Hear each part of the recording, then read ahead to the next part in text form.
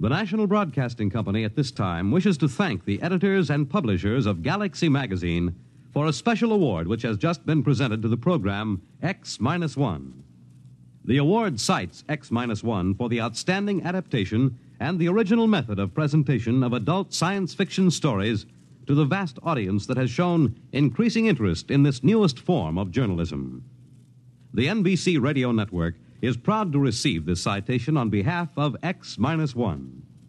NBC is also happy to acknowledge the enthusiastic response and support of the listening audience to this program. Your many letters of encouragement and constructive criticism are always gratefully received. Your criticisms carefully noted, and whenever possible, your suggestions acted upon. Please listen at the end of this program for a special free offer. And now, X-1.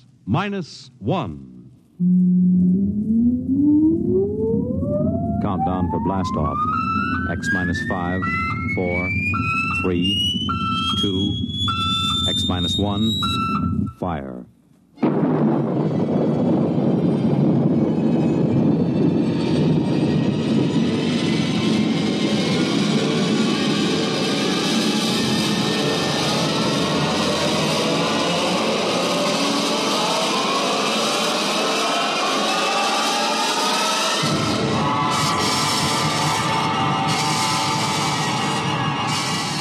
From the far horizons of the unknown come transcribed tales of new dimensions in time and space.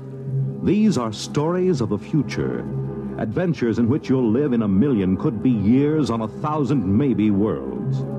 The National Broadcasting Company presents X-1.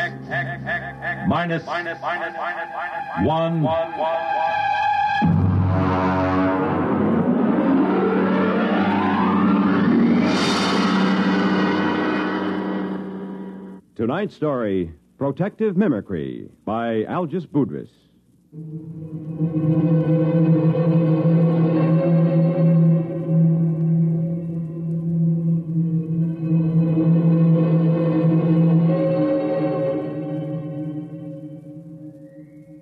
Frankly, I think I'll probably have to take my expense account clear up to the Central Gallic Civil Service Board.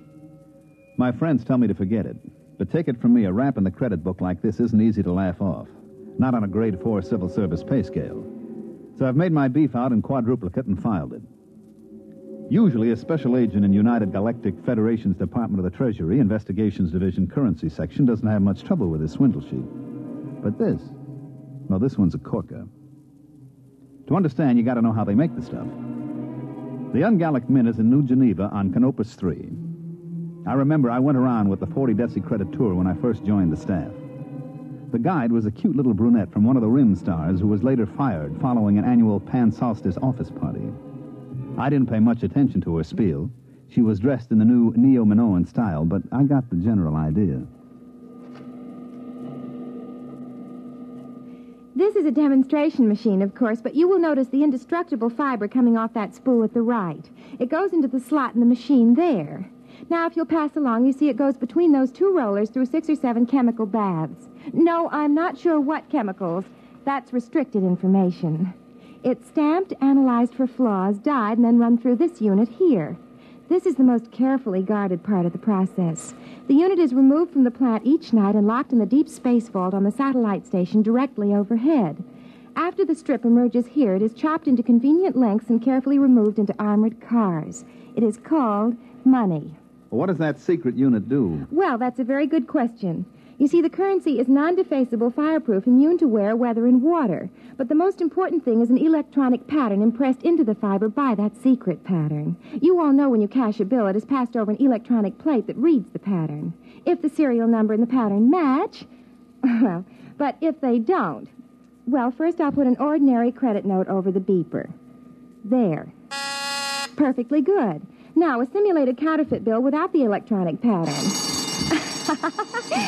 Well, now, that wouldn't fool anybody long, would it?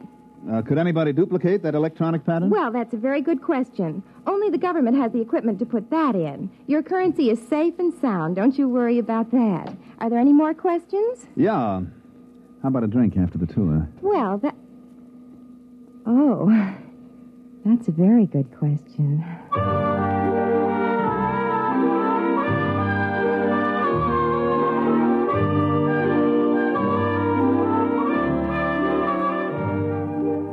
It sure was.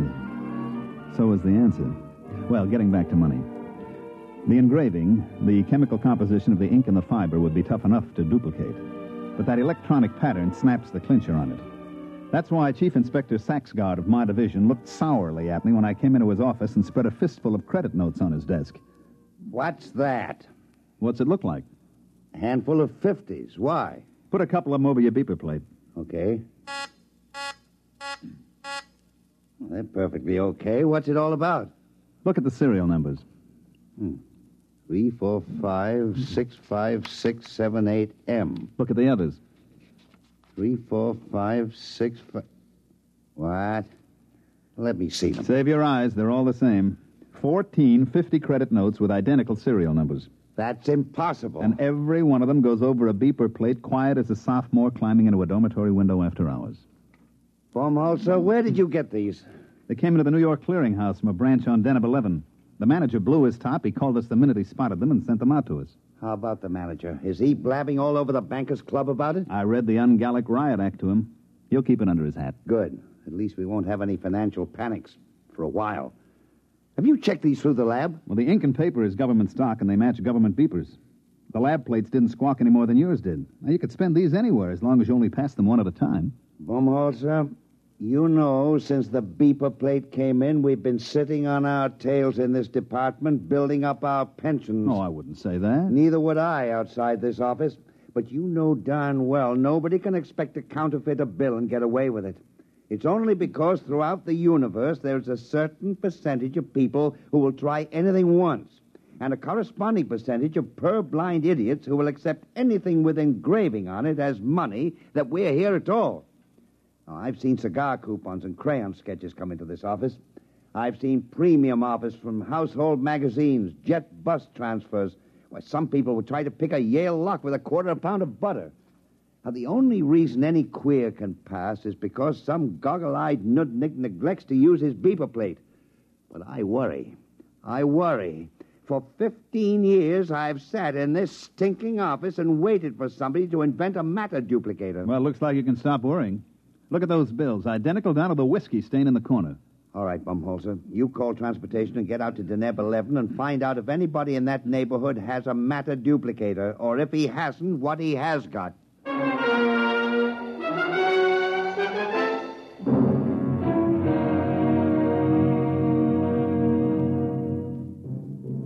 I picked up the department shuttle to the satellite and made fair connections up to Deneb 11. It's a 4-day run on drive, and I get free fall 6, so I was glad to hit the port in Glub, which, so help me, is the name of the only city on the place. Deneb 11 is what we call in the department a mud ball. It's a jungle world with an atmosphere like a swatch of Harris tweed. I was smoking a cigarette when I got off the shuttle, and the air I pulled in made the smoke taste like well-decayed leaf mold. I was wringing wet 2 minutes after I left the air-conditioned port. I noticed the local costume would get you arrested on any beach in the galaxy, but it didn't matter since there's nothing titillating about pasty skin dripping with weary perspiration. I checked in with the regional office and found the resident agent tinkering with his air conditioner. Hi, Balmholtzer. You know anything about the sealed power pack on this condenser? Yeah, if you keep banging at it like that, you'll crack the seal on the atomic shielding, and your posterity will thank you. 3 heads at a time. Oh, I guess I better not fool with it. Now, take off your pants and pull up a chair. I don't mind if I do. Is it always this humid? Oh, no. In the hot season, it's worse. I'd send for a replacement part, but the fax line isn't too reliable. The last time I sent for a sealed unit, they shipped back an overaged sea lion. Yeah, I know. I was on Polar Station on Ganymede when my heater element broke down. I faxed for 3 feet of element, and they shipped me back 3 fetal elephants. Yeah. Well, I suppose you're here about the queer bills, huh? Yeah. Got any lines on it? Well, my orders will lay off and let the central office handle it. Be my guest. Any ideas? No. Where do you figure to start? Well, this is the only city. I'll have to check it out. Have you got a list of authorized beeper plates? Somewhere. Let's see here. Oh, look out. Why? There's a whittle fly on your arm. Hey, how does a thing that size get through the filters? Insects on Deneb are tricky. This one is a non-filterable virus in the larval stage, then it blows up to this size. Carve his initials in your arm if he gets a good bite. That's why he's called a whittle fly.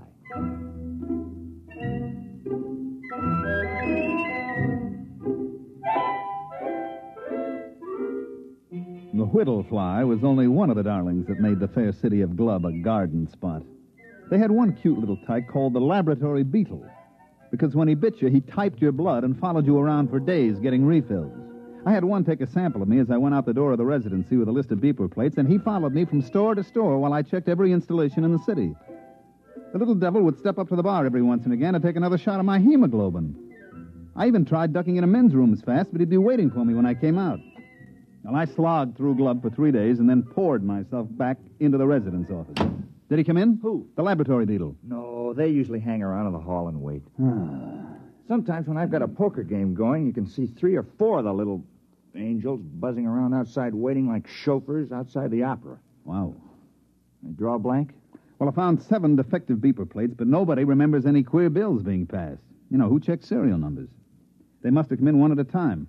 And the clerks at the bank always were out to lunch and referred me to the next guy. You got any lotion for insect bites? Desk drawer. In a way, the beeper plates make it tougher. Nobody even looks at the bills anymore. Just throw them over the plate, and if no bells ring, it's okay. Well, how about the other angle? Matter duplicator?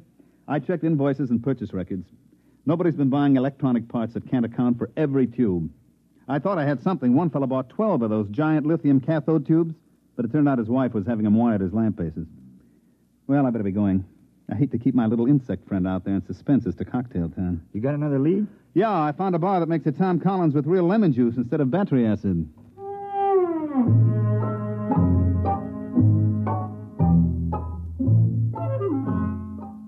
I managed to duck my lab beetle in a revolving door. He went around twice and shot out into the street, so I settled down at a table at the bar and tried to make believe that I couldn't taste Deneb 11 atmosphere in my Tom Collins. I was chewing on an ice cube when I looked up. Mr. Balmholtzer, That's right. I want to talk to you about money.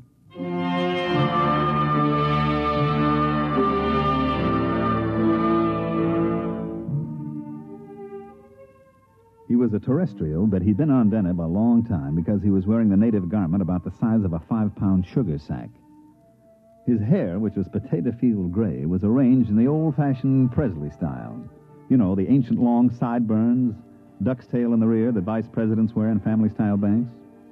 His ears had little bits of bone stuck in them, and his eyebrows wandered all over his face, and he stood about 6'8". And I waited him out, and presently he spoke up again. You are the same Mr. Balmholtzer who's been going around asking all those questions about duplicate ungallic notes? That's right. Can I help you, Mr. Munger, Duodecimus Munger. Now, this bid's fair to be fascinating. I was under the impression that my mission here was just a wee bit on the secret side. There are no secrets in Glub. Now, won't you pull up a chair, Mr. Munger? I'm afraid I haven't time. Well, join me in a drink. Are you really the Mr. Balmholtzer that's working on this case for the Treasury Department? Yeah, sure. Hey, you're not the fellow that's turning out these duplicates, are you? Well, as a matter of fact, I am. What? And don't move. This is a Power 30 Mistral coagulator I have. Look out with that thing. You've got it pointed at my head. Yes, I've got it set on high charge. It will fuse your brain solid. What else is new? Now, Mr. Balmholtzer, stay right behind that table. Now, let's not make any rash decisions now. Well, I can't very well see how I could let you live. Oh, come on. Try. All right, now drop the gun. I'm afraid we'll be collecting a crowd. Give me that. Don't try to pick it up. I won't. I had something completely different in mind.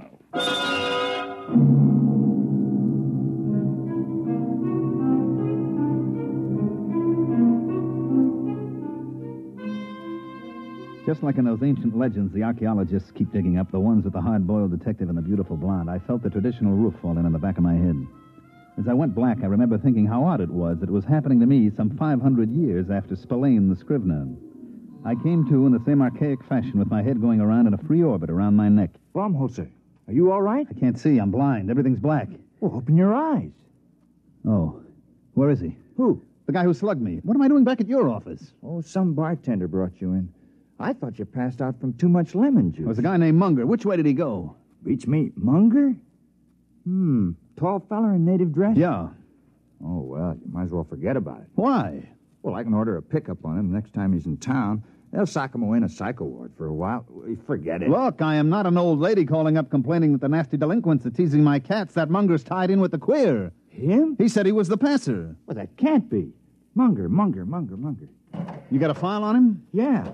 I get a number of complaints on him, so do the local cops. I didn't want to make trouble. He's a very wealthy man. I'll bet. What does he do? Well, he's a merchant or something at a native village. Once or twice a year he comes out and paints the town, but a counterfeiter? I would like to talk to him again with the Mistral in my hand. He had a Mistral? Well, that's a violation of a municipal ordinance. You're supposed to check him at the quarantine Look, gate. I'm not investigating parking tickets and violations of the anti-noise laws. This is a counterfeiting case. Now, do you know where I can find him? Well, he's probably gone back to his village. Where's that? Out in the jungle. All right, get out your rubbers, friend. We're going out after him. Suppose you fill your bathtub full of mud, build a fire under it, turn on the shower, and crawl in and wallow a little. Do that, and you've got a fair idea of the Denebian jungle. I went out with Hall, the resident agent, and we started off. Stick close, Balmholtzer. Visibility is about 10 feet. I'll eat everything I can see within 10 feet. Ow! What happened? I walked into a tree. Help me up out of the mud.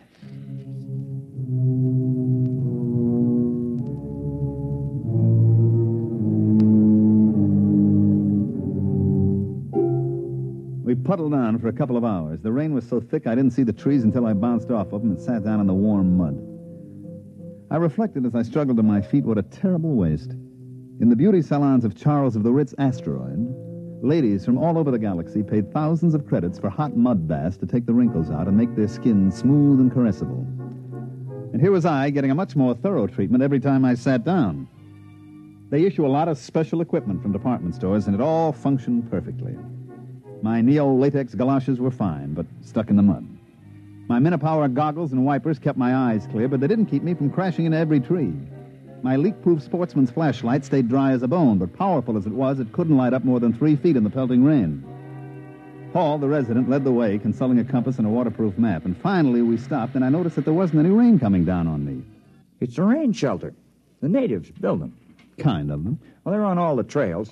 If you go more than a day in the rain, you go punchy from water drumming on your hat. I believe it. Well, now, don't sit down. You'll sink in. I don't know. Theoretically, a broader base should keep you from sinking like snowshoes. Well, also increases the suction. I'll stand. How far's Munger's village? Either 2 miles or 22. I can't read the map very well. Hey, wait a minute. Listen. Well, that's the rain. No. You hear that squelching? Somebody's coming. Oh, yeah. From over there. Natives? Maybe. There he comes. Well, we've got first pick on the shelter. It's a native tradition. First come, first dry. Yeah, there's somebody out there, all right. Who's there? Who is it? A friend of mine, Mr. Balmholtzer. All right, Munger. Where did you come from? Don't move. I have several friends pointing long spears at your kidney. Ole! Shall we go, gentlemen, back to my village? I believe you were looking for it.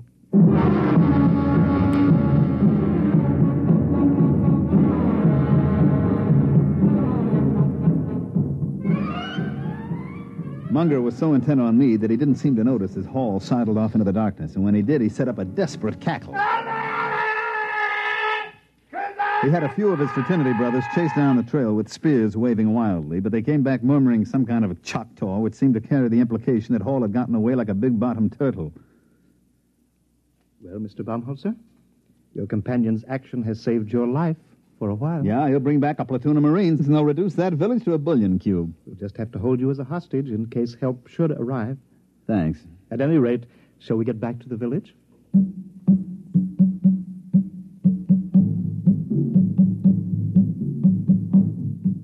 He had about 10 natives with him, each one about 7 foot tall, with those big, flat feet that evolved on Deneb for walking in primordial ooze. They were dressed in the standard native loincloth with matching accessories, namely 10-foot spears. When, as we started out along the trail, I got a good look at Munger's loincloth, it was composed of tastefully arranged 1,000-credit notes. Well, by the time we got back to the village, the rain had stopped. The humidity, of course, was still 120%, and the only difference was that the moisture just loitered around rather than actually falling. There was some kind of a clam bake going on in the village. The natives were pounding a couple of drums, and as far as I could see, getting rapidly stinko on some kind of jungle juice that they passed around in huge gourds. They were leaping and dancing, and as far as I could tell, doing snappy sayings and fancy patter as I sat on some kind of a low mushroom and tried to ignore the 2 spears that were pressed against my throat. It felt as if a nervous barber was trying to shave me with his razor tied on the end of a 10-foot pole. After a bit, Munger strode up to me with all the dignity of the lord of the jungle, and he waved the spears a foot away, pulled up a mushroom, and sat down. Actually, that wasn't a native rhythm at all. The original Danubian music is a kind of quiet, flute-like melody, something like Mozart. That didn't sound very flute-like. Yes, I know. One of the first terrestrial anthropologists out here to study the Denebs took recordings of their music, and then to be polite, he played them in a few recordings that he'd made on an earlier field trip. Unfortunately, they were from that lost rocket colony on Ceres. Their music was a degenerate ancient form called, I believe, Roland Rock. The Denebs liked it, and they've been doing it ever since. What's the party? They're propitiating the tree. I don't know why. It's never failed yet. But they're very conservative. They've got to go into this act every night before I can do my stuff. It lasts all night. Want a drink? No, thanks. Oh, I wish I had a fifth of something civilized. I've been drinking this native swamp water for much too long.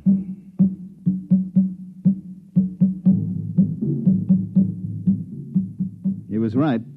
They kept it up all night, and I sat trying to figure out in which hut Munger kept his machinery to make those duplicate bills. Finally, the weak light that passes for dawn on Deneb came up, and the natives quit hollering. Let's go, Balmholtzer. I hate to keep a man in suspense. You're curious about those duplicate bills. Well, now you're going to find out how it's done. Well, it's good of you to show me. I suppose your theory is that I'll never live to tell about it. That's very sensible of you. I like a man who can face facts.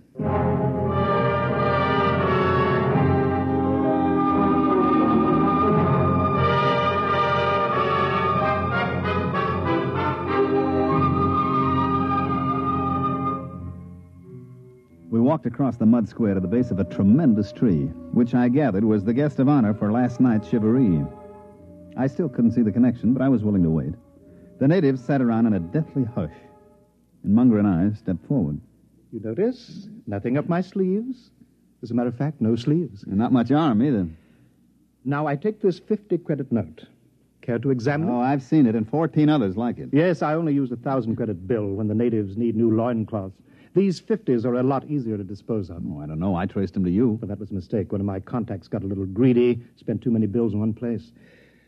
All right. Now, I used to have the natives make a loud noise, but I'll use your gun instead here. You see, I take this bill, fold it, so, and so, and so. And there. What are you making a paper plane for? Just watch. I raise the note in one hand, I aim at the tree, and I fire your gun up in the air. Like this.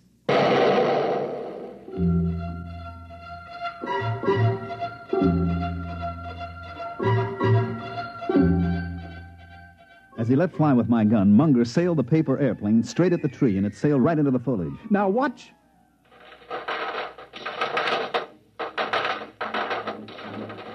The bill came sailing back out of the leaves, and right behind it came another one. And then the air was filled with paper planes. Squadrons, wings, armadas of paper airplanes, each one made up of a folded 50-credit note. They sailed out over the whole village, and Munger set the natives to collecting them and bringing them back. There you are. There'll be several thousands of them. Look. Genuine. Absolutely genuine. And I suppose they'd go over a beeper plate without a tinkle. Startling, isn't it? Protective mimicry. Yes, precisely. You know, I discovered this tree 6 years ago while I was attempting to evade the clutches of the law on a confidence rap. I swung an axe at it to blaze a trail, and 50 axes came bouncing back at me. Well, I never heard of any plant developing mimicry to this extent. I know some plants and animals assume dangerous life forms as a camouflage, but this... Mm-hmm. Well, I'm not a botanist. All I know is that you scare the tree with a loud noise. You throw something at it, and it duplicates what it thinks is the danger. Well, speaking of danger, it doesn't look as if your colleague is bringing any help. Oh, I'll miss your company. Interesting. You'll be shot with your own gun. Now, look, Munger. Don't wriggle. I hate a moving target. What is that? Looks like the cops, Munger, at the edge of the village. Balmholtzer, where are you? We outnumber them. I'll get you anyway. No. You can't run away from me. I'll shoot.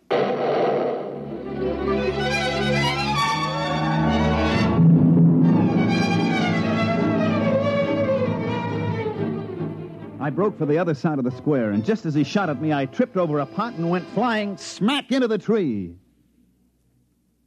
Well, that's about it. Here we sit in the spaceport on Deneb 11, and I'm darned if I'll pay our transportation back until I hear that the office is going to okay my expense account. Munger? Oh, he's in jail at New Alcatraz.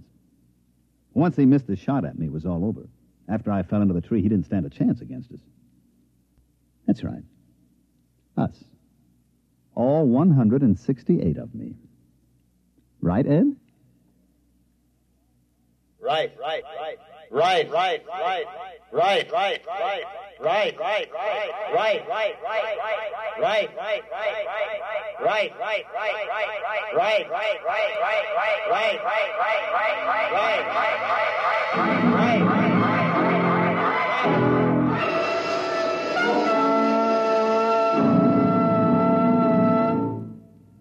You have just heard X-1. Here is an important special announcement. In appreciation of bringing adult science fiction to the listening audience through the medium of this program, X-1, Galaxy Magazine wishes to make the following free offer to our listeners. For the first 2,500 who write in requesting it, we will send a sample copy of Galaxy Magazine at absolutely no cost. This is an opportunity to read the finest in adult science fiction, just as you listen to it each week here on X-1. To get your free sample copy of Galaxy, just write a postcard or letter to X-1, NBC, Radio City, New York 20, New York, and ask for your free copy. Be sure to print your name and address plainly on your card or letter. This offer can be made only once, so if you want your own free copy of this leading science fiction publication, be sure to write without delay. Here is the address again. Write to X-1, NBC, Radio City, New York 20, New York. Your sample copy of Galaxy will be sent to you without obligation of any kind. Tonight, by transcription, X-1 has brought you Protective Mimicry, written by Algys Budrys, and adapted for radio by Ernest Kinoy. Featured in tonight's cast were Mandel Kramer, Teri Keane, Charles Penman, Dick Hamilton, and Wendell Holmes. This is Roger Tuttle. X-1 was directed by Daniel Sutter and is an NBC Radio Network production.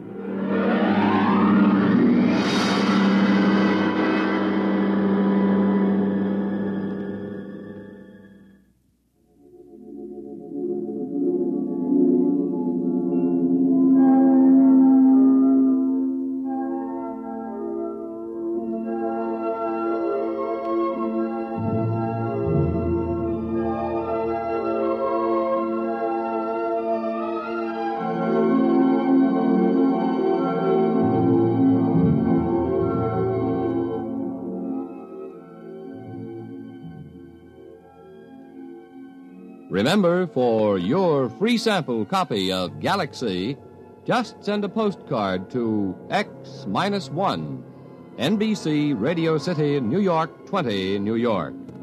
Now be sure to print your name and address plainly on your card. This offer can be made only once, so if you want your own free copy of this leading science fiction publication, be sure to write without delay. The address again, X-1, NBC, Radio City, New York 20, New York. The Roaring Twenties in song and story.